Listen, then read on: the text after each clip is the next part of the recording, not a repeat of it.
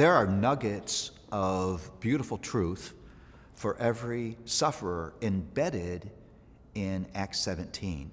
Paul is in Athens. He's discussing the nature of God with Greek philosophers who didn't think God was knowable, and so he's defining who God is. And he says that God has determined the exact place where we will live and the exact length of our days, and he does that so that we can reach out and touch him because he's not far from each one of us. Now think about that.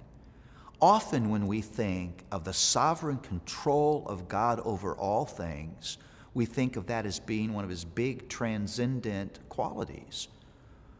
Paul is actually preaching the theology of immanent sovereignty, that the way God exercises his control is that he is near.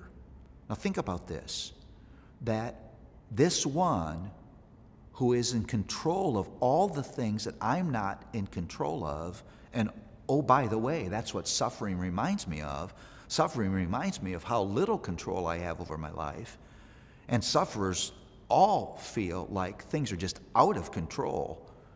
And part of the fear of suffering is the total lack of control.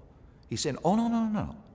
Your life is not out of control, because the one who controls everything is not only in control of all those things you're not in control of, but he controls them in such a way that he's near, so at any moment you can reach out and touch him because he's not far from you.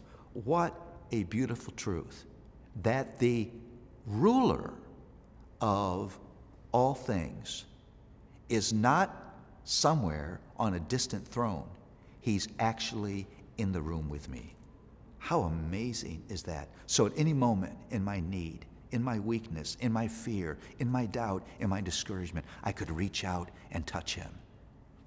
What a picture of God's magnificent love.